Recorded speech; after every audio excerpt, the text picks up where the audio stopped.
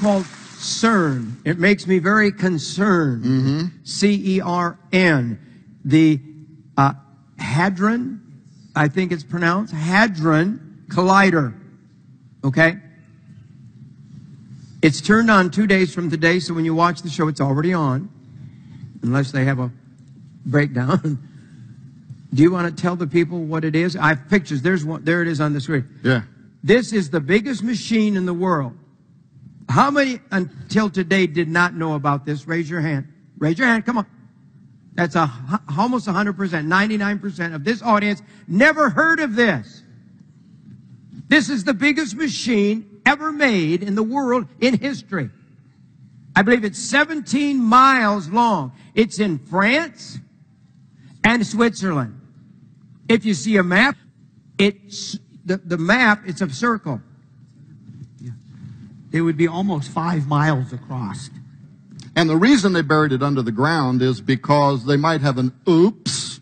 And you know, back when we were testing nuclear warheads, we'd take them deep down underneath the earth because you wouldn't want to blow one of these up on the surface of the earth, right? Right. I'm curious how they got permission to dig that many miles under France and under Switzerland. And this is what the headline, I don't know if it's just this week, I think. This is the headline. Stephen Hawking, he called the God particle could destroy the universe. He keeps warning. He's supposed to be one of the most brilliant minds ever in history. And he keeps warning that he calls it God particles.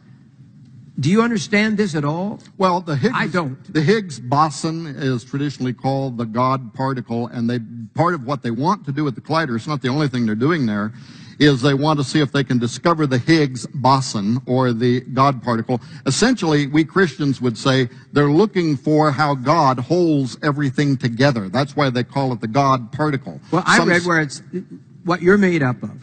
And what all matter, I guess, is made up of. That's exactly right. It's what we're made up of. It's also what's holding us together. They're trying to find Jesus, but they don't want to find Jesus. So they're trying to find what is it that holds all matter together. That's one of the things they're looking for. What CERN does, that big circle, it accelerates particles in that big circle around and around and around and around until they're traveling at just enormous velocity, and then they collide these particles together. And in that moment, it creates a moment that they think is kind of how the Big Bang started the whole universe. That's the whole purpose behind it. However, they also believe that there are parallel realities around us, other dimensions, and there could be other intelligence there. Another thing we Christians already know, right? Why not just come and ask us? You don't need to build a collider.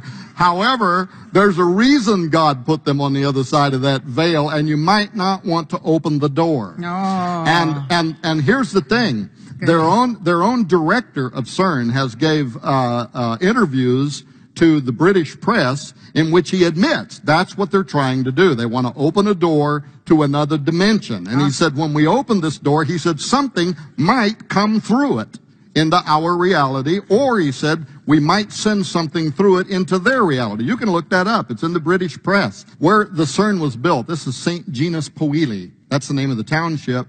But in ancient days, guess what it was called? It was called Apolliacum. It was literally a temple to the god Apollo, because they believed that's the gateway to the underworld. I saw a goddess. I was looking at all these pictures. That's her. Shiva. Actually, they built. They have the god, the Hindu god of destruction that destroys at the molecular level, is right out in front of the offices of CERN, and it's dedicated to Shiva. I'm going to put it on the screen. You'll show it. It's so because I've seen it, and I said, "This is a false god." What in? I couldn't find anything about it because I need to get some books and read a little bit more. But you go online and type in the Hadron, or you can actually type in CERN. CERN comes up with all of it as well, and all the pictures. It's the most beautiful. I mean, it's like Satan. It's the most beautiful thing. I mean, for a guy. It's like the biggest Tinker Toys in the world. I mean, it's beyond the blues, the reds, the colors in this thing. And yet, there's a goddess at the offices, where they go to work there, that build this thing.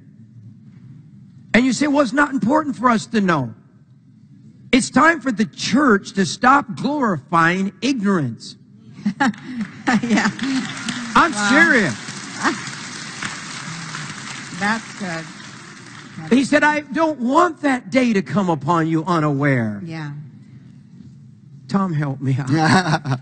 You have a brilliant mind. Oh, my goodness. You have an inquiring mind, I'll tell you that. Yeah, I'm kind of like you. I have a dangerous mind. Yes, Right? yes. Yeah. Just get in trouble all the time. Yeah.